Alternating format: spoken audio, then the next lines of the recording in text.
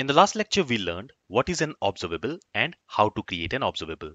So we learned that an observable is used to handle asynchronous data, right? And we also learned that an observable emits some data. Now, an observable can also emit errors.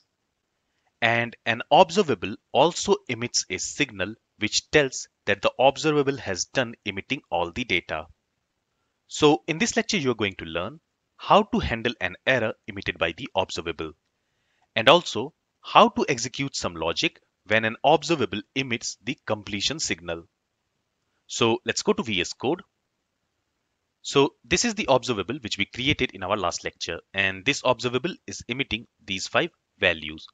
Now we learned that an observable can also emit an error. And to emit an error from an observable, we can use error method. Okay, so let me copy this line of code from here and let's paste it here. And here, instead of calling this next method on this observer, let's call this error method. So this error method returns an error. It emits an error from the observable. Okay, now which error do we want to emit? Here, let's create a new error object.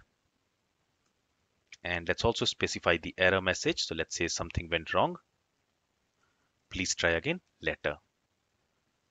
Okay, so here what will happen is this observable will start emitting the data. So first it will emit this value 1, then it will emit this value 2, then it will emit this value 3, and then it will emit this error.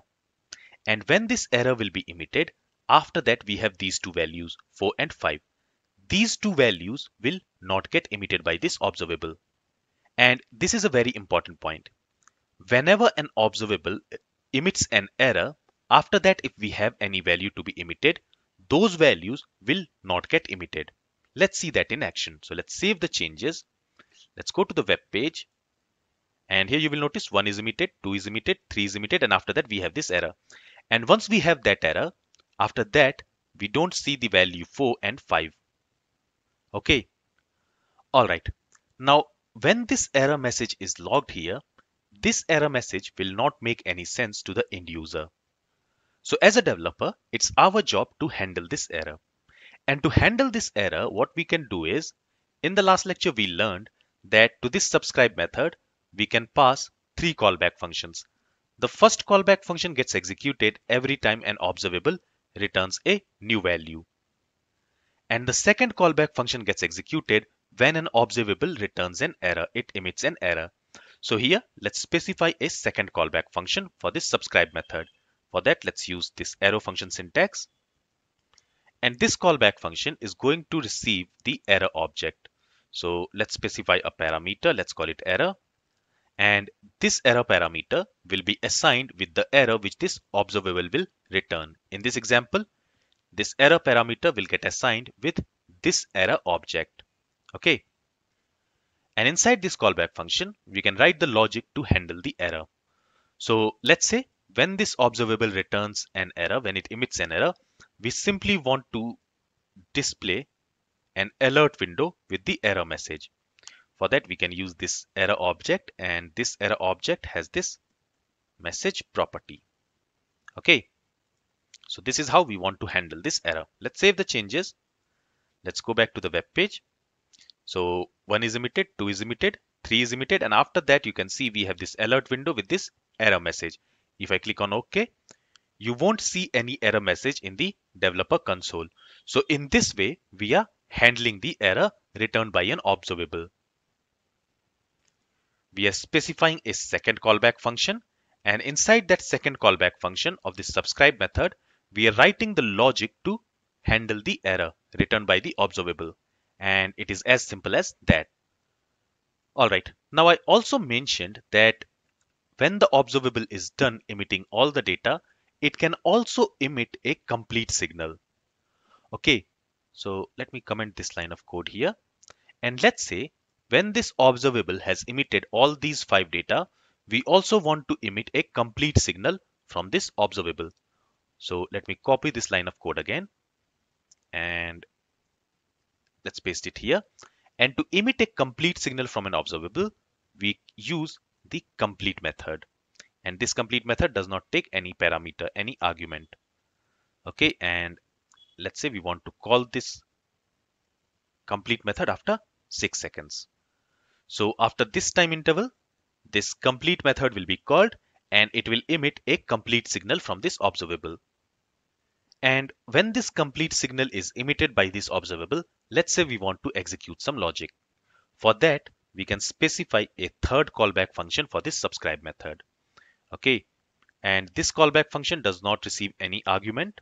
And inside this callback function, we can write any logic which we want to execute after the observable has returned a complete signal. So here again, let's use this alert function and let's say observable has completed emitting all values.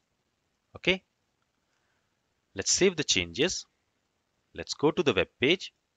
So 1 is emitted, 2 is emitted, 3 is emitted, 4 is emitted, 5 is emitted, and after that you will see that the observable has emitted the complete signal, and once that signal has been emitted, the third callback function here, this has been called and it is displaying this alert window with the message observable has completed emitting all the values. Okay, so in this way, if you want to execute any logic after the observable has emitted the complete signal, you can do that in the third callback function of this subscribe method. Now, there is one more thing which you need to remember, and that is once the complete signal is emitted from the observable, after that, if we have any data to be emitted, that will not get emitted. Okay, so for example, if I change this time interval to, let's say 3 seconds, so this complete signal will be emitted after 3 seconds. Right. So any value which we are emitting after 3 seconds, for example, this value 4 and this value 5, they will not get emitted. Okay, let me save the changes and let's see that practically. So you will notice 1 is emitted, 2 is emitted, 3 is emitted, and then the complete signal has been emitted from the observable. And if I click on this OK, you will not see the value 4 and 5 emitted.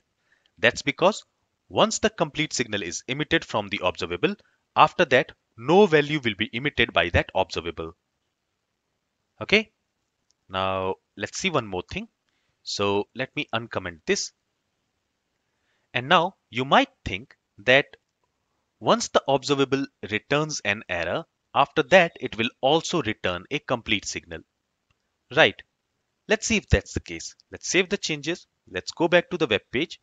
So 1 is emitted, 2 is emitted, 3 is emitted. And then after we have this alert window with the error message, let's click on OK. Now we are not seeing the second alert window with the complete message, with this message.